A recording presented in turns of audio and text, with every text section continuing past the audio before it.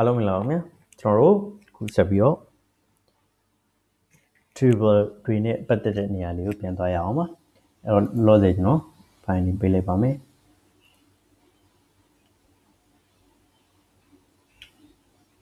ဟုတ်ပြီအဲ့တော့ကျွန်တော်တို့ဒီနေရာလေးမှာကြည့်အောင်နော်ကျွန်တော်တို့ရှေ့မှာဖန်တီးခဲ့တဲ့အချိန်မှာ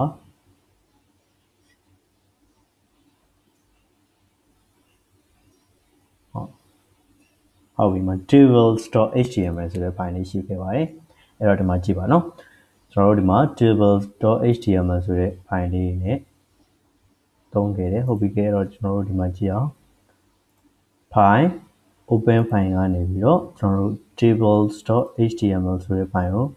ဖွင့်လိုက်ပါမယ်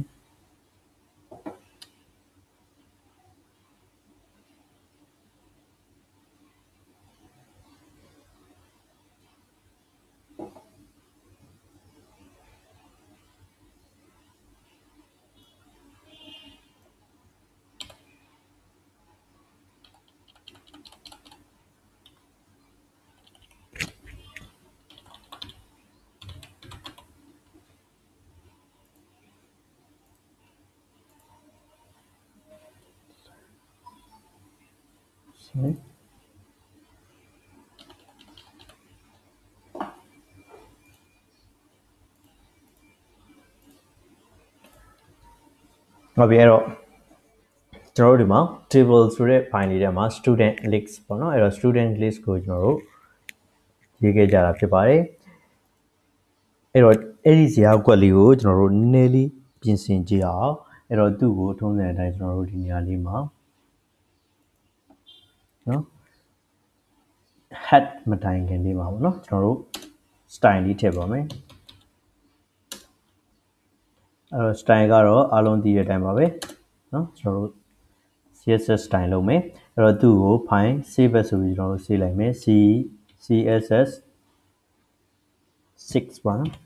6ဆိုပြီးတော့ sorry CSS 6ဆိုပြီးတော့ save လိုက်ပါမယ်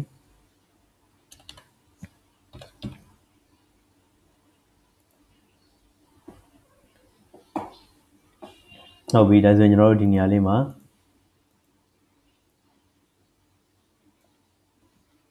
CSS 6.html ဆိုပြီးတော့ပြောင်းပြီးဖွင့်ကြည့်ပါမယ်။ကဲတော့ဒီပုံစံလေးရနေပြီနော်။ဒီနေရာလေးမှာကျွန်တော်တို့ကြည့်အောင်ပါ။အဲ့တော့သူ့ကိုကျွန်တော်တို့က CSS style ထည့်မယ်။ဟုတ်ပြီဘယ်လိုလေးထည့်မလဲဆို table ကိုရင်ထည့်ပါမယ်။အဲ့တော့ဟုတ်ပြီ table ကို select လုပ်မယ်ထုံးစံအတိုင်းပဲကျွန်တော်တို့နော်။တွန်ကွင်းလေးထဲမှာborder နဲ့ပတ်သက်ရင် border spacing ဆိုပါနော်အဲ့တော့ကျွန်တော်တို့ border spacing ကို 1px ထားကြည့်ပါမယ်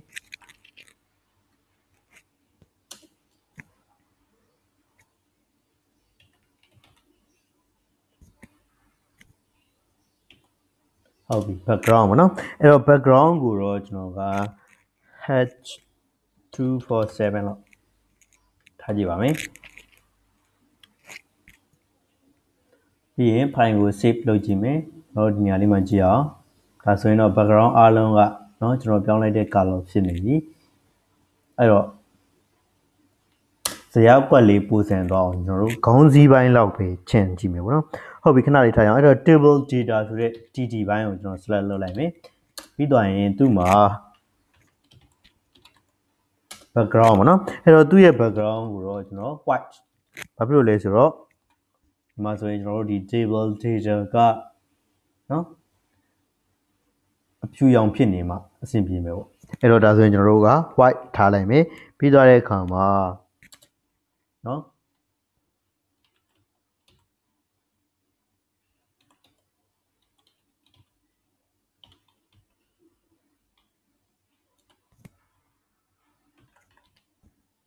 sorry border ပေါ့နော်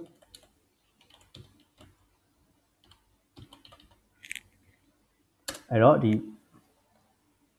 border collapse ပေါ့နော်အဲ့တော့ဒီ collapse မှာကျွန်တော်တို့ collapse ဆဲထားလိုက်ပါမယ်ဟုတ်ပြီပြီးသားပြီဆိုရင်ကျွန်တော်တို့ save ကြည့်အောင်အဲ့တော့ဒီနေရာမှာကျွန်တော် background เนาะဒီခေါင်းစဉ် heading မဟုတ်တဲ့ဘိုင်းတွေကိုကျွန်တော် color white ဖြစ်အောင်ပြောင်းလိုက်ပါတယ်ဒီ heading ဘိုင်းမှာပဲကျွန်တော်တို့ color ထားမယ်ပေါ့နော်ဟုတ်ပြီဒါဆိုကျွန်တော်တို့ခေါင်းစည်းမှန်သွားပြီ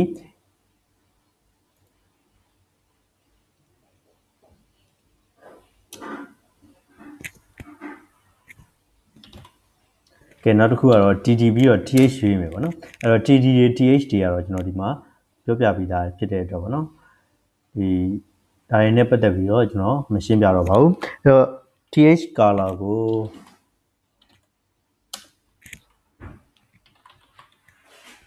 white ပဲထားပါမယ်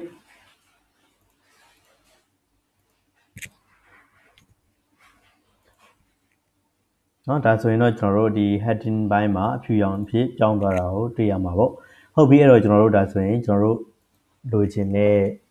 အနေထားဖိုင်လေးတစ်ခုရမယ်တကယ်လို့များကျွန်တော်တို့ကဒီ247 sorry 247 color ကိုမကြိုက်ဘူးဆိုရင်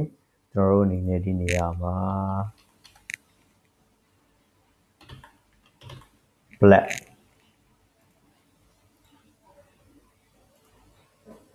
နော်သို့မဟုတ် gray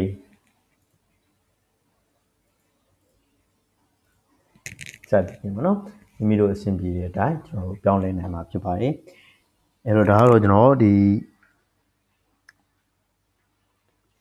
နေရာမှာပြန်ကြည့်မယ်ဆိုရင်ပေါ့နော်အဲ့တော့ border spacings ကိုကျွန်တော် 1px သတ်မှတ်ပေးထားတယ်အဲ့တော့ collapse မှာတော့ထုံးစံအတိုင်းပဲကျွန်တော်ဒီ collapse အတိုင်းနဲ့ထားလိုက်ပါတယ်ပြီးတော့ဒါကျွန်တော် TD အတွက်เนาะ tables data တွေအတွက်သတ်မှတ်ပေးထားတာပါ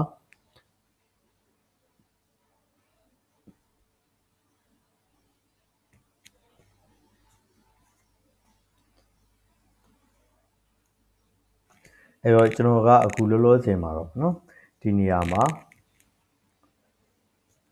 HTML file တစ်ခုထဲမှာပဲကျွန်တော်တို့ HTML ရေးနေပြီးသွားတဲ့အခါမှာအပေါ် heading ဘိုင်းမှာ CSS နဲ့ပေါ့နော်ဒီပြင်ဆင်တဲ့အပိုင်းတွေကိုလှုပ်ဆောင်တာတွေကိုကျွန်တော်ဖော်ပြဆွေးနွေးခဲ့တာဖြစ်ပါတယ်အဲ့လိုပဲပေါ့နော်ကျွန်တော်တို့ဒါကတော့ဒီ file တစ်ခုထဲမှာထည့်ပြီးရေးလိုက်တာဖြစ်ပြီးတော့ကျွန်တော်တို့ဒီ CSS rule တွေနဲ့ရေးထားတဲ့ file တွေပေါ့နော်ဒါတွေကိုကျွန်တော်တို့ CSS extension တွေအဖြစ်သိမ်းထားနိုင်တယ်ဥပမာ style.css layout.css เนาะ widgets.css ဆိုပြီးတော့ကျွန်တော်တို့ဒီ file တွေနဲ့သိမ်းထားနိုင်တယ်အဲ့ဒီ file တွေကိုကျွန်တော်တို့ဒီ internal ထဲမှာထည့်ပြီးရေးတာမဟုတ်ဘဲねပေါ့နော် external file အနေနဲ့လည်းသူတို့ကိုဘယ်လိုသတ်မှတ်ချက်တွေလုပ်ပါ background ဘာရအောင်ထားလိုက်ပါဆိုတာတွေကိုကျွန်တော်တို့ထည့်သွင်းထားနိုင်တယ်